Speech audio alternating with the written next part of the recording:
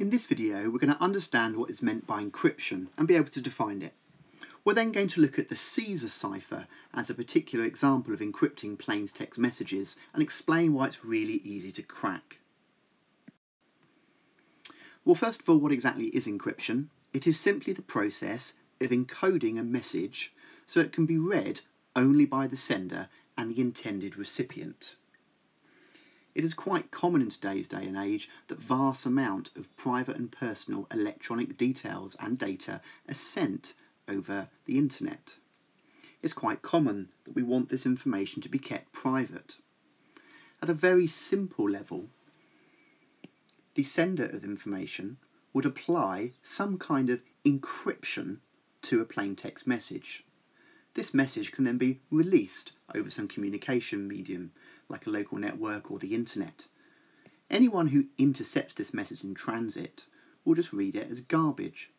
At the other end, the recipient receives the encrypted message and requires some form of decryption key in order to translate the message back into the original format. We're going to look now at two particular ciphers at two ends of the spectrum. In this video, we're going to take a look at the Cipher cipher, and in the next one, the Vernon cipher. They exist at opposite ends of the encryption spectrum. So the Cipher cipher is an incredibly simplistic cipher. All it does is it takes a letter and then applies a key, so the encryption key here is 5, and it shifts the alphabet by 5 places to the right. So this message, hello world, would end up being encrypted like this. Now obviously this is an incredibly easy cipher to crack. I mean, even with a brute force attack, there's only 25 possible differences that this G can translate into.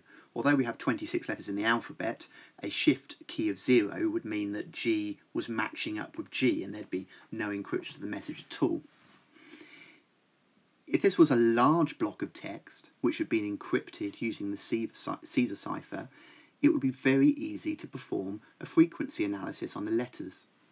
Whichever letter appeared the most is most likely to be E, as this is the most common letter used in the English language. So this is an incredibly simple cipher to crack. In the next video, we're going to look at the Vernon cipher, which is at the other end of the spectrum.